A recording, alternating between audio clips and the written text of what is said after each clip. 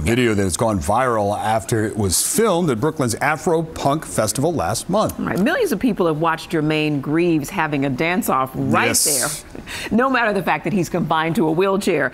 News 4's Jamie Roth has his incredible story. A dance party at a Brooklyn music festival, and it's 27-year-old Jermaine Greaves who stole the show. Because I was being myself, other people started connecting to it. This video, now seen around the world by more than 10 million people. Jermaine has cerebral palsy, but he won't let his disability slow him down. We found him this afternoon at Kingsborough Community College, where he's a theater major. But the dance and its popularity are still top of mind for him, along with the message he's hoping to send. There's nothing wrong with you. If you have disability or not, nothing is wrong with you. You're right where you're supposed to be.